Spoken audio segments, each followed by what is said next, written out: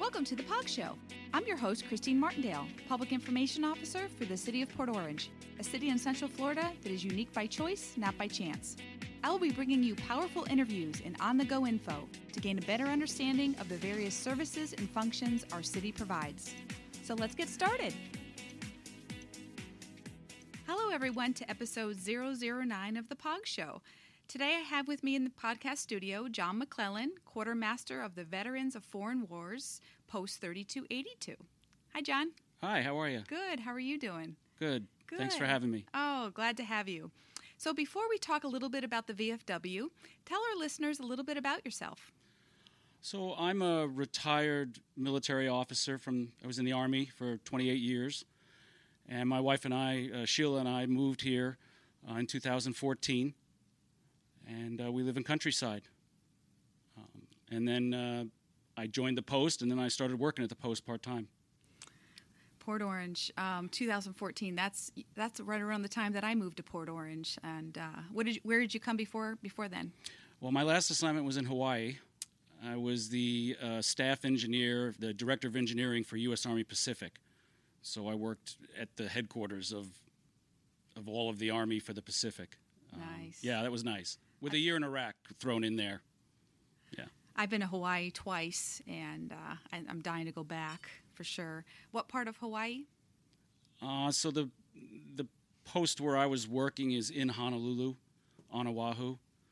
So for a short period of time, we lived in Waikiki in a leased apartment. So I went from the world's second most famous beach to the world's most famous beach here in Daytona. And I was going to say, and even New Smyrna, isn't it the shark capital of the world, right? So that's Volusia is, it's pretty active. Gosh, I haven't seen any yet. Let's just keep it that way, right? But anyway, I just wanted to give our listeners a little bit of background about the VFW. The Veterans of Foreign Wars is a nonprofit organization dedicated to serving the needs of our veterans and their families.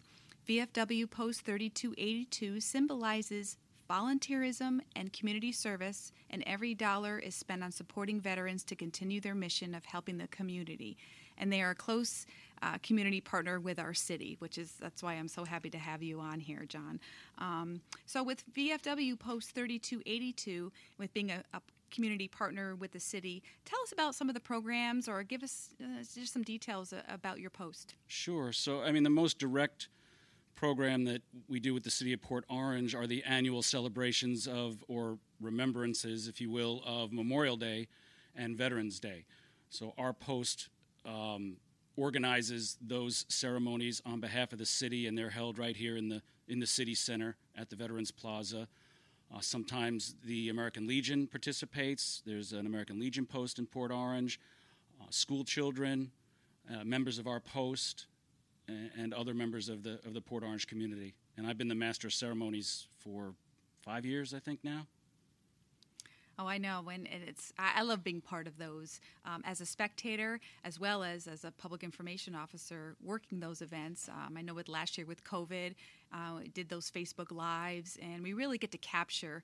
It's a great celebration, a great ceremony, and it really captures so much. And so I'm glad to be part of it. And then we're doing it again this year, and give a little plug about it at the end. Yeah, so Monday the 31st of May, I think it is this year, we'll be back on the plaza. Last year we were virtual, but people could watch it on the city Facebook page. I think it was on Facebook. But we'll be back live. We were there on Veterans Day, this past Veterans Day, with a small crowd. This town is very patriotic. The first time I went to the ceremony when I wasn't running it, I was surprised how many people there were just in the lawn around. Usually 300 or 400 people come to that ceremony, so it speaks well of the city, and we enjoy doing it. Absolutely, we always attract such a great crowd for sure. And Veterans Day in November, and then in Memorial Day in May. Other programs, if you want to just touch on a little bit too. Yeah, so there's a lot of things we do in the community. They mostly center around veterans, as you described in your lead-in. We provide honors at military funerals or military honors at memorial services for veterans, not just in Port Orange, but really across Volusia County. And there are several other VFWs in our district that are in this county or nearby. But, we handle our geography. or anyone that asks that we can cover. We do things as simple as flag disposal. You can come to the post with an American flag, and we will properly dispose of it. You bring it over. There's actually a box on the outdoor porch on the side of our building. We don't even have to be there. And typically once a month, we take those flags for disposal. We provide direct assistance to veterans in need who come to us and say, I need some help, and that's financial assistance or other things. We've been known to do things like build handicap entrances, ramps to people's side doors when they found that they couldn't go up and down the steps anymore, or any number of other kinds of things, roof repairs, other small repairs for our members. And we'll help veterans who are not our members. We have a screening process for that, and people apply. We have a service officer in the post who's trained with how the VA operates. We actually work with the local VA and Volusia County Veterans Services, who have trained service officers also. So veterans who need help with claims or disability actions, we tend to refer them to county veterans. We encourage all veterans in the community to go to the VA and use their services if they're eligible. Volusia County has north of 50,000 veterans living in it, which is about a tenth of the population of the county. That's a lot. And, I'm so glad, it's just a great VFW. And I think it's your post, isn't that the second largest? I read second largest in Florida. Yes, we are. Our membership is just under 1,000 members, and then 300 or 400 more auxiliary. And we are the second largest post in Florida. We're an all-state post, which means we met certain criteria of excellence, and we're also an all-American post this past year. So we were in the top 25 posts in our division by size, the category by size, which is 750 members or more. Right. And you also have a great space over there, too, right off of Williamson. And I've been there a few times, but I know it's great conference space, too, and you can use it for just so many different occasions as well. Yeah, we do, and we rent the space there to some organizations, other nonprofits, or just paying customers. It's a 3,000 square foot room, and it's completely self-contained with its own entrances and bathrooms and all that kind of stuff, and video capability, sound capability. But we also have other veterans groups in the county, specifically on this side of Volusia County, but towards the beach side. But we have 7 or 8 groups who meet there regularly every month who don't have their own building. So these are groups like the Korean War Veterans Association, the Vietnam Veterans Association, the Marine Corps League, 2 motorcycle groups, and others who we provide that room at least once a month at no cost to them. And that's something else that we do in the community to support veterans. Right. And I just thought this was just such a great topic. I know with Memorial Day coming up into the next month, but a lot of our listeners are here, and people in Port Orange don't know about your post and what you guys do here in the community. And so I thought this would be just a great opportunity for you to come on here. So that's wonderful, and that's just one aspect of what you do, right? So in addition to the VFW, you're kind of related as a community partner in another way too. But tell us a little bit more about what we talked about before we got on it. Yeah. So my other nonprofit here in Port Orange is the Walking Club. It's called the Happy Wanderers. And they were here before I got here. They've been in Volusia this is our 30th year, actually. It's our 30th anniversary this year. They started in Pearson in 1991, and then fairly soon moved to Port Orange, which is just to say that that's where the P.O. box is. And we have members in Port Orange, Daytona, New Smyrna Beach, the surrounding area, DeLand, Sanford. And it is a very sort of informal but organized walking group. We go out twice a week typically in groups, typically with a guide, and either walk for an hour or 2 hours. On weekends we do a 1 hour and a 2 hour walk. We have several places we go across this county and adjoining counties. We publish a calendar of those events. We're on social media and we have a web page and so forth. Club has about 120 members roughly. And we just try to work on people's fitness. The motto, we're part of a national organization that has 200 clubs in 45 states, and the motto is fun, fitness, and friendship. It's not competitive in any way. In fact, it's specifically non-competitive. We also occasionally do some bike rides. We have a swimming event right here in the YMCA. You can go and swim a designated distance, but mostly walking. That's awesome. And I know there is a connection to the city because you do have a nice connection with our Get Fit program that our city does as well, too. So tell us a little bit about that connection with our Get Fit. Yeah, so we made that connection through, I think we've been doing 3 years now with the Get Fit program, which is a 10-week program that the Parks and Recreation Division run every spring. And when I found out about it, I called over there and I said, I'm representing the walking club, and we'd love to host an event with you or be part of the community partners. And so the last couple of years, we've typically hosted the first event of the 10 weeks, the day that people first sign in. And we've just taken people for a 1-mile walk right here around the city center as a precursor, because you haven't finished the 10 weeks yet. And for some people, the idea of walking a mile is a lot. And then we also run the normal 3-mile and 6-mile walk that my club would do. So, people have taken us up on those, and then a few people have come back over time. The Get Fit program kind of goes through different phases. They have different local gymnasiums and other people who support them for a week at a time here and there, so they kind of move through that. But we've had a few people who came back and visited us at other sites, when they were done with the Get Fit program. So it's a good program. No, it is. And I'm glad you were able to collaborate with that because, Teresa Wiggins in Parks and Recreation, give her a huge shout out. I know she organizes it, and it's been just such a great program. In fact, they were still going, I know with last year with COVID, that was disappointing. But this year, again, moving forward with that. And just to give a little plug, in details to our listeners, obviously, this program for 2021 is well underway, but stay tuned for details and dates for 2022 already. So, but it is a great program, and I'm glad that you were able to collaborate with the city on that too, because it's walking is just such a great exercise. I'm a runner, and I'm a cyclist and a swimmer, so maybe I'll have to take you up on, walking's really not my thing, but I'm getting better at, sometimes I feel like, walking is not as good as running, but I take that back because I've been doing a little bit more speed walking, and that's a workout.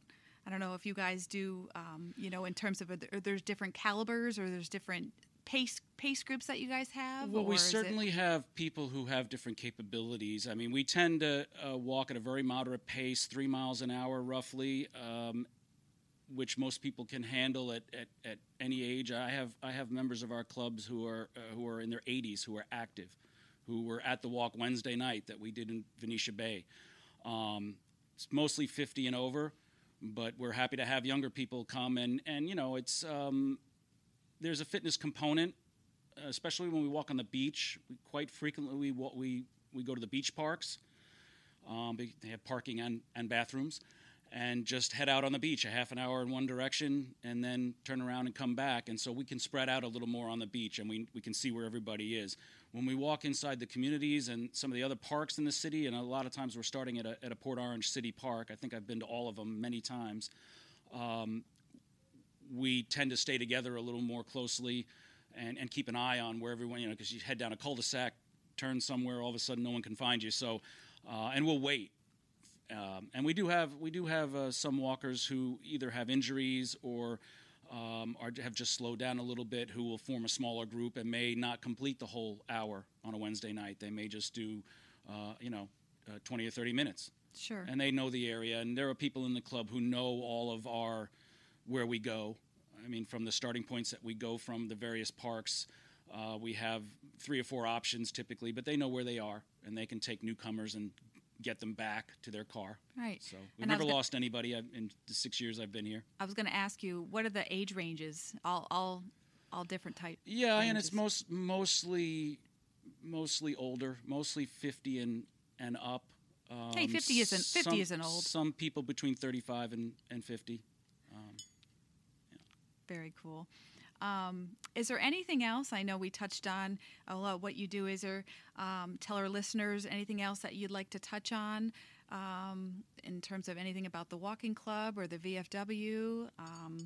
Anything you'd like to share that I didn't cover? We, for the walking club, just come down sometime and check us out. We, as I say, we're on Facebook. We're on meetup.com, which is a great platform if people haven't used it, where you match your hobbies or the things you're looking to do with the groups that provide them in the local area.